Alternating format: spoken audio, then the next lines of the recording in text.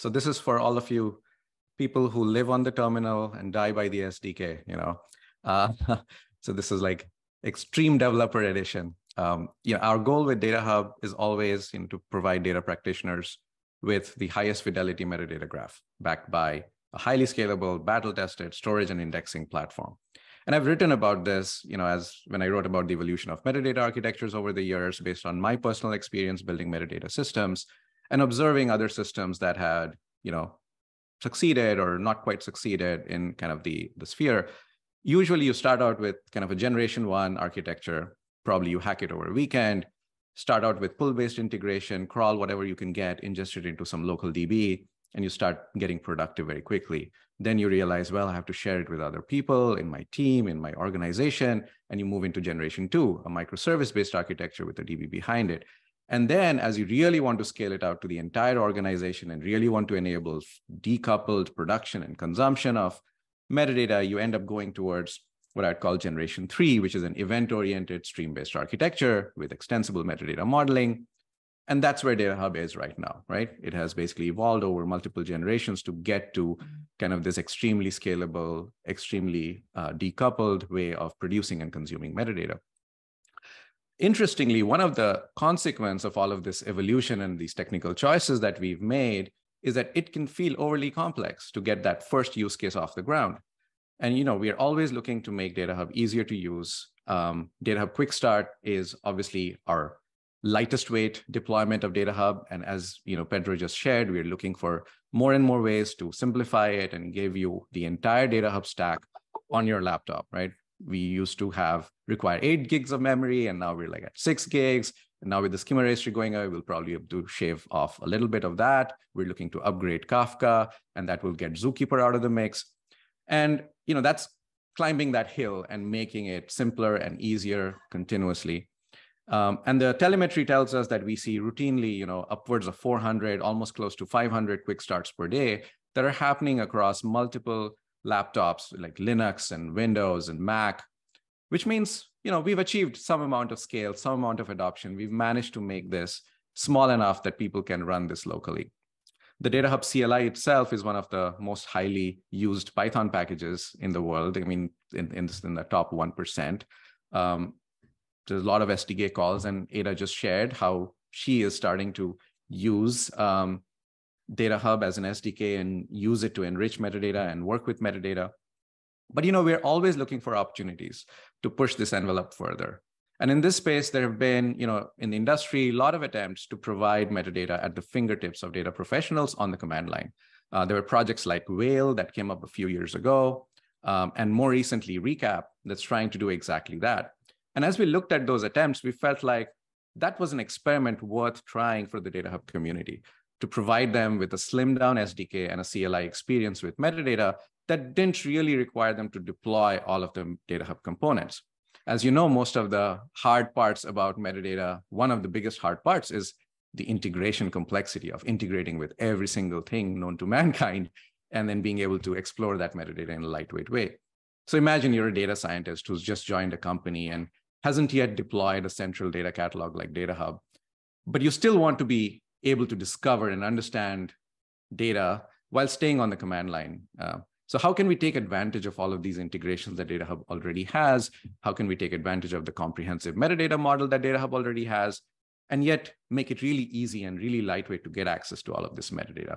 That was something that we've been noodling on for quite a bit of time, actually. Something that isn't a separate island and still has the ability to connect up with the central DataHub instance when that becomes available. So if you think about journey of DataHub at a company, you might start out in sort of single player mode and then move as you graduate to multiplayer mode, where multiple teams are collaborating and harnessing all of that metadata for each other. Now, the good news is, while this seems very hard, it's actually not. It's not a ton of work.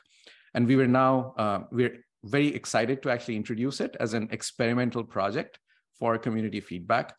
And Harshal, I think, is going to give you a quick tour of this newest addition to the DataHub SDK.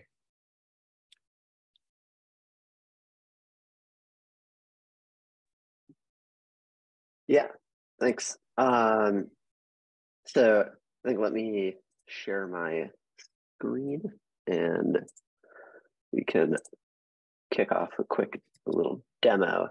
So first off, what is DataHub Lite? Broadly, the idea was, let's build a small embedded version of DataHub that you can use only from the CLI, or primarily from the CLI. And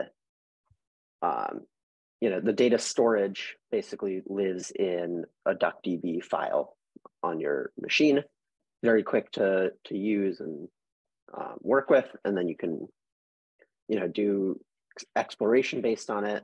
You can write scripts based on it. You can do kind of more like quick things that you can do without requiring a full DataHub instance. So it exists right now as a subcommand of DataHub. So generally you can initialize it, then you can import some data in. The other thing that you can do is actually, if you have existing recipes, you can just set DataHub Lite as the sink and we'll just use the local thing. If you want to both keep a copy of that data locally as well as forward it to an actual running instance of GMS, you can do that as well. So you can basically mirror the metadata between your local and the remote instance. Anyway, I've actually already run the ingest script, so we can just actually get to exploring stuff. So we have, a file-based system where you can kind of explore your metadata. You can say like Snowflake databases, instances, and maybe it's databases. We can list the databases that we have in Snowflake. That's pretty cool that we have one right now. And then maybe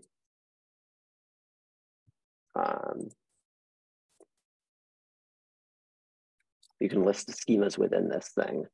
So similar to what you would want to do is kind of a quick exploration of what do you have in Snowflake. Maybe you're a new employee at a company and you're just trying to explore what metadata or what data you have available to you. As part of that, maybe you want to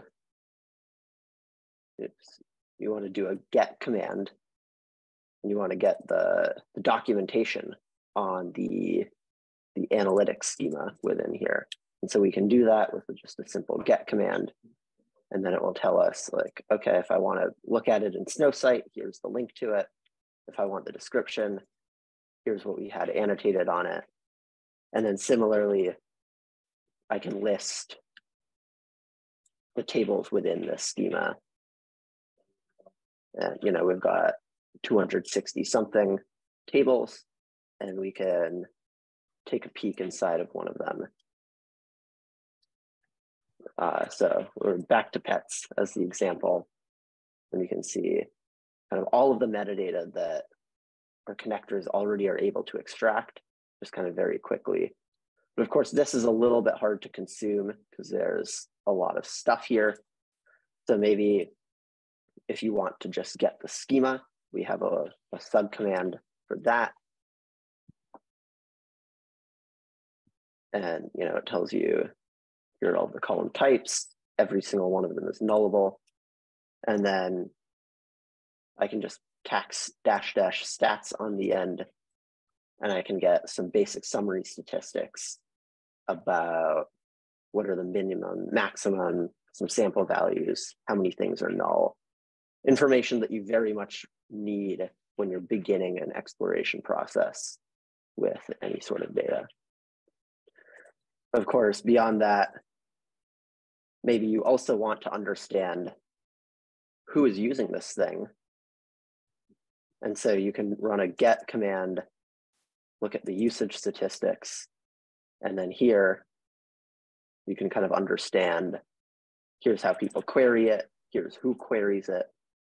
And then based on this information, or even, which columns are frequently queried, based on this information, you can then, as your, new data scientist at a company, start building out charts, building out dashboards, building intermediate models based on this information. And you know that it's used by other people, you know who to ask questions to. You can kind of navigate this stuff fairly quickly. There's a couple other capabilities, things like search across this entire metadata graph that you can also do locally. But really, the idea is to test things out.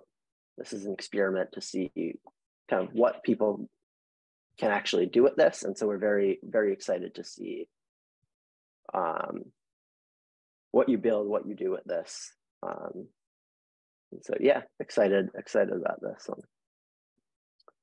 So yeah, that's the demo.